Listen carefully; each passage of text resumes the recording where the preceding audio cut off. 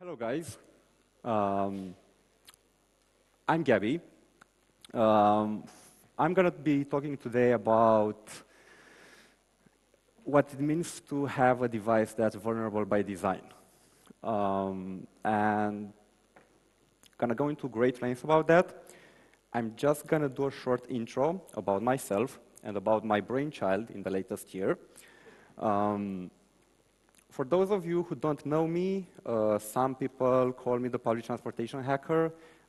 That's because at some point in my past, I managed to do a simple MeFare hack. Heard the talk about Black Hat, I think, about the vulnerability of MeFare classic cards. Decided to apply it and did a responsible disclosure to the CERT in Romania and to the guys that were responsible for implementing the system, and it turned out to be a really successful story. After that, they patched the system, and I found out that I couldn't get any more free travel anywhere, so I decided to hack my car. Unfortunately, I wasn't able to make it run for free just by pouring water into it. I found out, though, that it knew a lot more about me than I actually knew about myself as a human. So that turned out to be a pretty cool stunt. While exploring the security field, being quite a newbie, I decided to go around and try to just give back to the community as I was learning more and more interesting stuff. That's when I decided to just make the internet more secure and do that more explicitly by hunting for bots in general. I mean, not everybody in Romania gets really proud about making robots, you know. That's when I got hired at White Ops, and we decided to go full throttle into our bot hunting ordeal. And the easiest way to do that, because bots don't really get the chance to profile their target, would be just to sprinkle around honeypots in various places around the internet and just hope that they launch their payloads to you as well as their vulnerable victims. And I mean, I needed to hunt for a platform that had readily available devices that would run an operating system on anything. So even if you have like 15 and 12 megabytes of RAM or something like that, or 2 gigabytes of RAM, you would be able to run that operating system. And that operating system turned out to be one that's deployed on smart TVs, smart fridges, smart toasters, smart cars, and even smarter toasters. Let's hope that we won't get there. And it's called Android. We have more and more and more Android devices that are being used in ways that Android shouldn't be used, I guess. I think 2 years ago, Kevin Beaumont made a really cool story about how a lot of these devices had a certain port open on the internet. Now, who around here is an Android developer, or at least compiled some Android code at some point in their life? Okay, who uses Android? All right, represent. So the trouble is that Android has a certain port that can be exposed by just running a simple command via USB. It has authentication initially when you launch it via USB, but that's when things get really messy. So I just started working around, tinkering, trying to get the creative juices flowing. I wanted to build a simple honeypot that would allow me to connect the device, to emulate pushing binaries to the device, so an attacker would be able to send his payload to me, and me to be able to analyze the said payload just in order to do some simple reversing and stuff like that. And most importantly, to get any shell commands being sent my way, because this is the main attack vector that we see nowadays. You just have, for example, I don't know, but there were a bunch of botnets that would just connect to any SSH-enabled device with default credentials and just spray commands and just have its way after that because it just had admin access. There's a lot of documentation. I won't go into any more detail about that. The problem is that most of it is not up to date. ADB was initially designed as a simple protocol to just multiplex streams. So you would be able to open a shell stream and send commands, and you would be able to do more and more, to connect more devices, and they added more streams, and they wanted to also be able to push files, so they just bolted on more stuff onto it. And it got to a certain point where you can't get really solid documentation about that. It has a few interesting details that you can find on the internet. Initially, you could just send a command. You'd have 2 arguments to the command that you can use. Some extra stuff that would be used to check the integrity of the packet. The commands would be really simple to interpret. You've got a sync, connect, authenticate, open, OK, close, write. Anyway, boring stuff. I mean, and there was a bit of decent research done by my previous peers before. Basically, if you want to open like a shell stream to your device, you just have to send an open, you would get an OK, and then you would get a write with the results of that command. So initially, it was pretty simple. And I said, oh, yeah, I can definitely do that. Let's give it a shot. And it didn't work. I mean, that's one of my cats. She's awesome. She's part of the reason I'm here nowadays, because I wouldn't be able to just reverse engineer the protocol without the help from her and my girlfriend as well, who just supported me in these endless nights of just bashing around and just brute forcing my way around that. So let's give them a round of applause, please. All right. And that's when things got really nasty. It wasn't a simple CRC. Fortunately, I found some guys that are way smarter than me and reverse engineered that. There's also some data packet that gets appended to the end of the packet, and I found out that that was a industry standard, no matter how hard that would be to document. I don't know why that happened. It's just by design. As I've said, I guess I did bet 10 pounds of the Queen's finest that just a project manager came in one day, hey guys, we really need to get this feature working, so let's get to work. And of course, you know, the first thing that you sacrifice when you're out of time and money is security. So yeah, we've got the aliens backdooring us. This is the same command being sent 3 times. Notice the differences.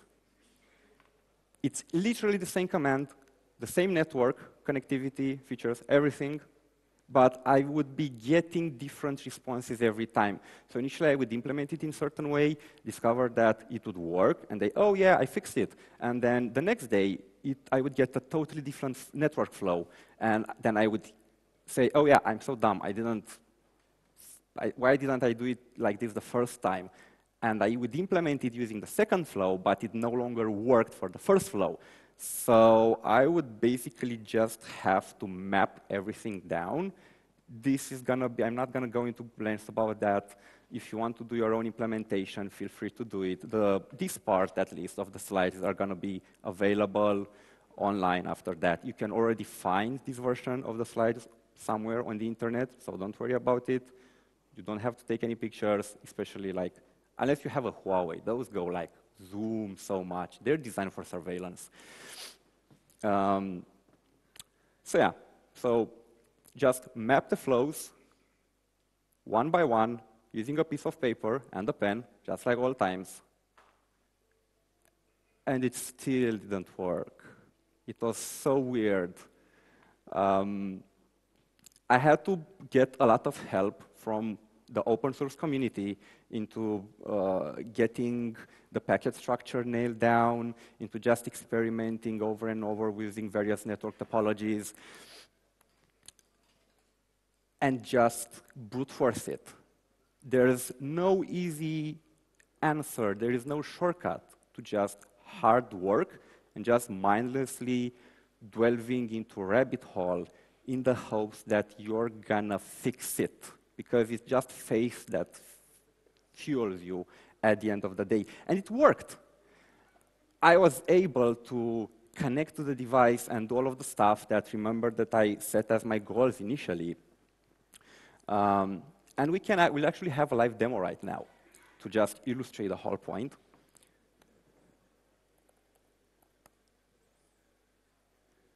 So you have the honeypot. No, you don't have the honeypot. Hang on a second.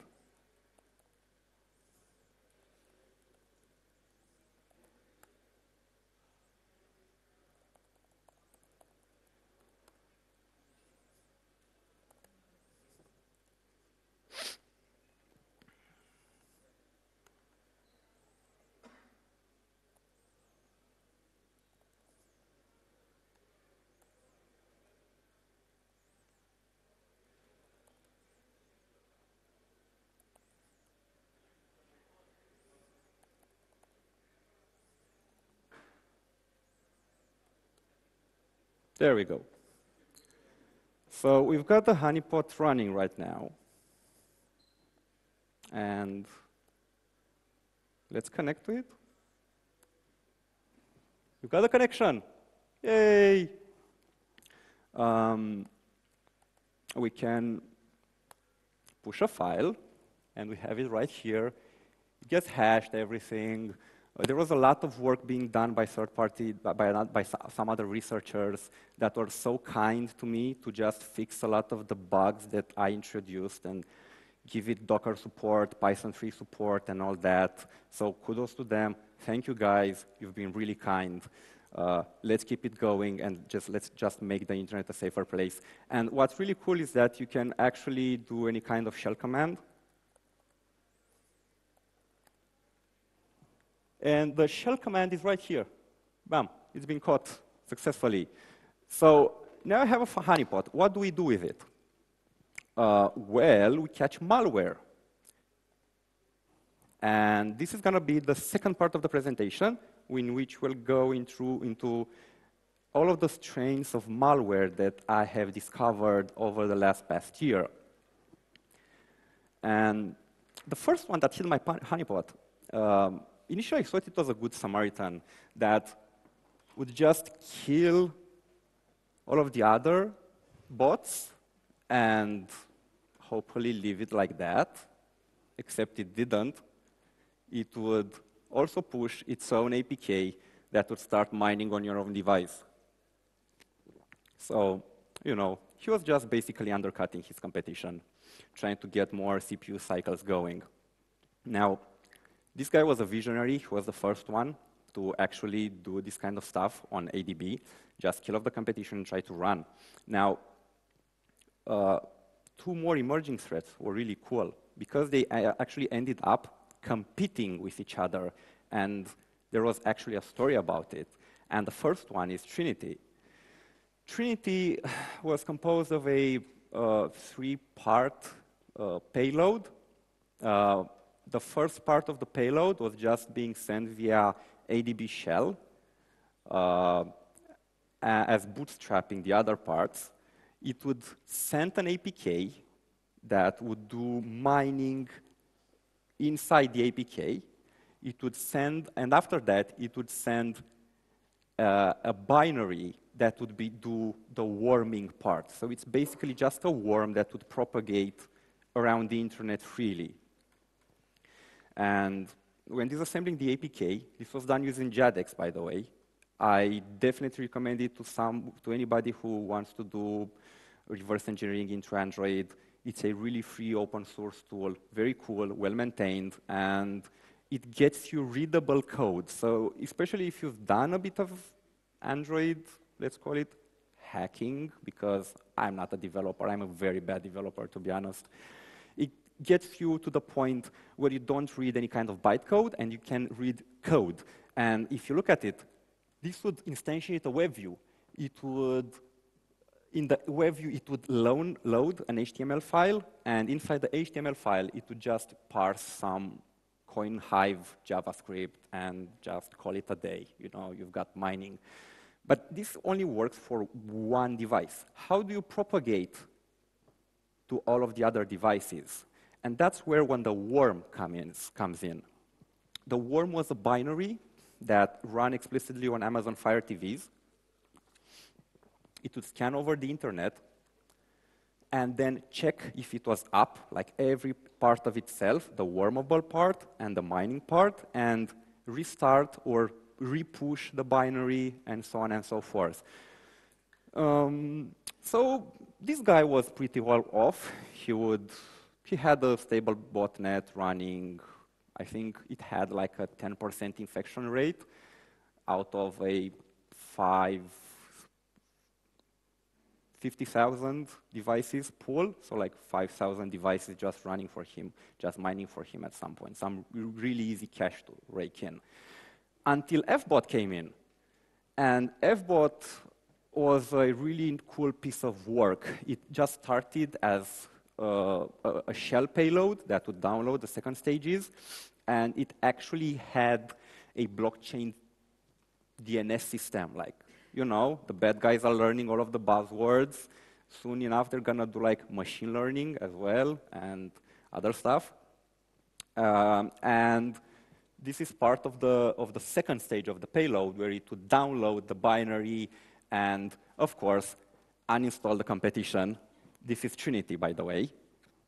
And they actually ended up being the biggest competitors on the market. And I do not recall the name, unfortunately, but somebody did a really cool job on just documenting this constant shift of power between the two botnets fighting with each other. Now, there are also some small-time guys that I've only seen just a couple of times. This guy was really interesting. I guess he just finished some kind of tutorial on the internet about how you can encode payloads, and he figured out, oh yeah, we can do this, except you can't because ADB is very bad, and sometimes you'd end up with the instructions getting out of order and just screw up the payload, basically. You've also got, not this guy, Putin helper. I don't know if you guys can read, but it's actually run that. It's a DVR, it's a botnet that was exploiting DVR devices. It was called Putin helper by some reason, I don't know. That would also do mining, because this seems to be the gold mine of the malware guys are exploiting nowadays. And the last one, and the funniest one, and was found by a really good friend of mine, Stefan Tanase. He actually apologizes for mining on the device. I mean, let's not feel sorry for him, but it's so hard. So for whoever can't read that, I'm sorry, but I'm mining on your device, not because I want, but because I need the cache. I'm truly sorry, but currently I can't find or get any job, so I have to resort to my black hat way in order to survive. So he actually asks for a position, and he can provide you as a CV, and you'll end up in quite an exclusive club where you get to be whitelisted, and he'll no longer be mining on your device. So yeah, funny for him. I mean, sucks to be him, but you know, you have no excuse in doing this kind of stuff, you know.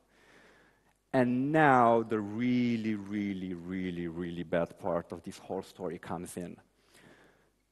I'm gonna please ask you not to take photos of any IPs or any real humans that are gonna be shown in the next slides, because most of them were IPs from South Korea, Taiwan, and Hong Kong, China's neighbors, you know? And they seem to be like actual people. No TVs, no nothing. Just phones that at some point were compromised, and somebody was just watching over them. This is a huge list. The list goes on over and over and over again about the versions that are available for exploitation over there. And I would get into this huge debate when I would show these slides in other conferences about the fact, oh no, man, you can, if you connect your USB cable, it asks you for authorization. And I guess it's the same if you do ADB, TCP/IP. No, it's not. This is like you've got even Android 9 that's being exploited out in the wild. And there's no authorization whatsoever when it comes to doing ADB, TCP/IP connections to a device. So this is out there, it's in the wild, anybody can exploit them. Please don't, because you end up with like, really serious consequences. And let's say that I had some sources that were able to just do a bit of recon, and you can easily connect. You would find all of the bad guys that I'm telling you about. Trinity, some random miner, the FBOT stuff, Android 6, so it's, or 5.2, I can't recall. And this is some other device that had Android 7. So this is being exploited in the wild, and people are building botnets of it as we speak in the wild.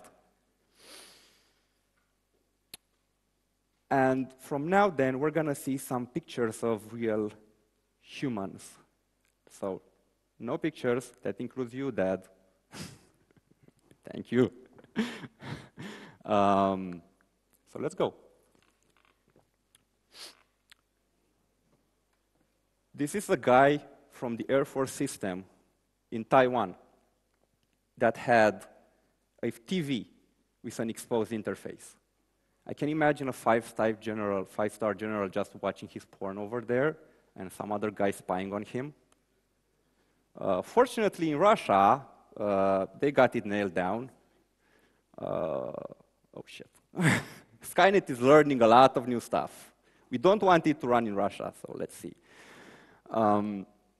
And we at White Ops usually play a certain game called Bot or Not, that we just look at metadata about certain, I don't know, interesting artifacts and try to decide if it's a bot or if it's a human that is doing that.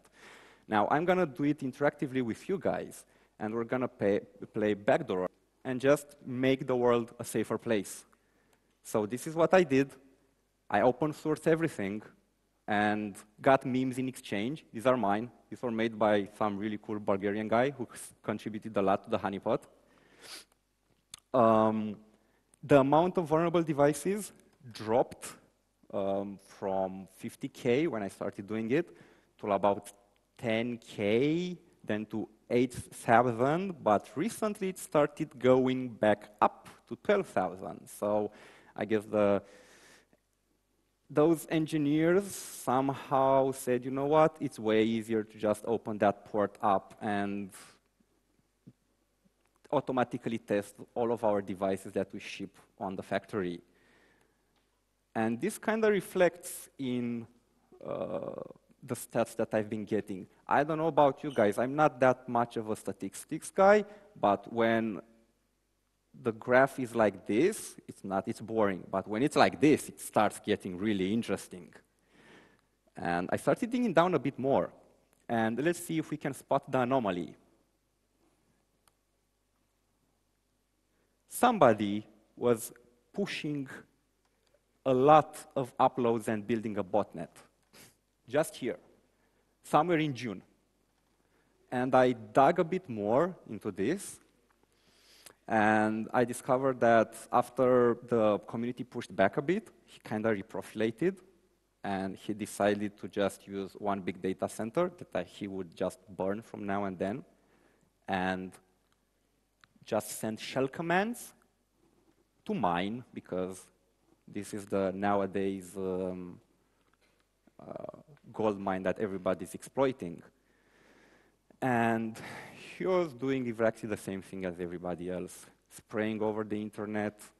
Fortunately, he got a lot of abuses from other researchers reporting this and going around, hey man, that's bad, stop doing that, you're bad, you shouldn't be doing that. And he was taken down very fast, very, very, very fast. The honeypot got added to the Teapot project, again, by some really cool dudes.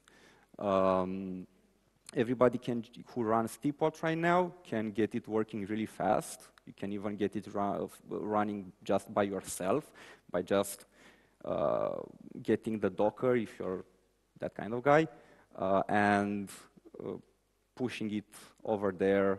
Every feature it just works. I'm still pushing more and more stuff to it. Just go to my GitHub, you're gonna find it there, you're gonna find all of the documentation there. I'm gonna do the Python 3 integration these days. I've already got the pull request, checked it, everything is done. I'm validating it as we speak. I'm like 95% done. I just need to do like one minor fix. But check it out on GitHub, and check me on Twitter as well, because that's where I post all of the cool memes as well. And I don't know, I guess, looking back at the other slides, I guess it's just our duty as researchers to do the right thing and push back whenever we find any kind of threat, and not just whine around that, hey man, this is bad. So, thank you, and keep the internet human.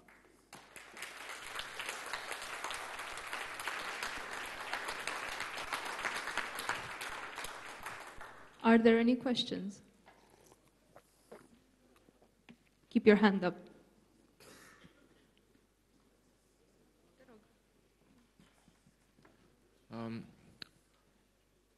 I've seen that some of the devices that you presented on the slides are mostly located in Asia, where the Google Play services are not that common, at least in Hong Kong, as far as I know. How many of the devices which you presented do you expect have passed the Google CTS? The Google, sorry? The compatibility test suite, which also has some security requirements. I think that not a lot of them. That whole part of the world is just one special snowflake that's kind of more like the Wild West. So I don't think that there had any kind of intersection with anything that Google represents. So yeah, I would guess that the compatibility test would go really well. What I can say is that there are a lot of older devices that have all of the hackers' best tools. So you've got NetHack, you've got wget, you've got curl, you've got everything pre-installed on them, I guess for testing purposes. And they just forget, or the manufacturers didn't bother in removing the staging build, the test build, and just putting a production build on there. More questions on that side?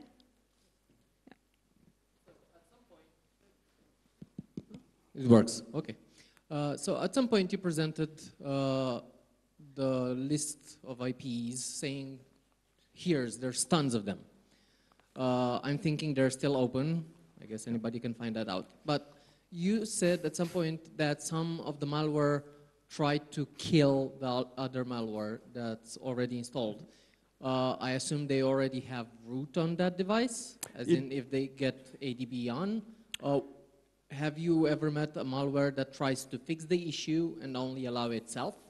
Why not? No, I haven't What do you seen think? any kind of malware that would try to just fix the issue, mostly because even if you try to fix the issue, you have to shut down ADB, and you can shut down ADB with some kind of exploit as well, and that's a big, I mean, it's not that hard. Most of them are old Android devices, and there's a lot of rootkits that just work out of the box. But it's a bit more effort than just going around killing them and closing the port as you would have with other botnets, for example, like Mirai and stuff like that.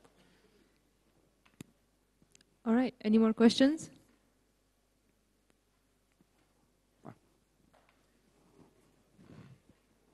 In order for you to have access to ADB, shouldn't you enable debugging, you know? So most of these devices already have debugging on. Are you? Yes, they Really? are vulnerable by design. But by design, they come with debugging off. So how? No, because it's the manufacturer who implements the design.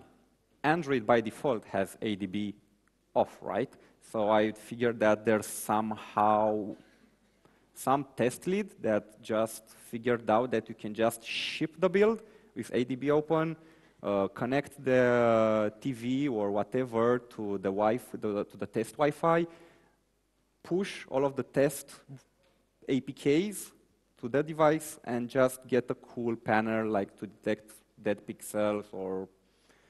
It's just wild speculation, but this is what I think that they're doing. What would be your recommendation for us to do in order for us to protect ourselves? Maybe. Well, check if ADB is open.